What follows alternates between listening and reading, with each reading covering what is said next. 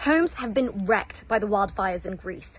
I'm in Kalithera, west of Athens, and it's one of the worst hit areas. House after house has been destroyed. When you look inside, there's nothing but rubble. The cars have been completely consumed by flames.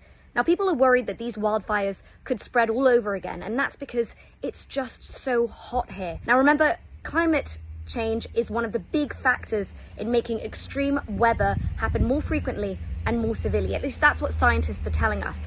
And so scenes like this could be happening far more often.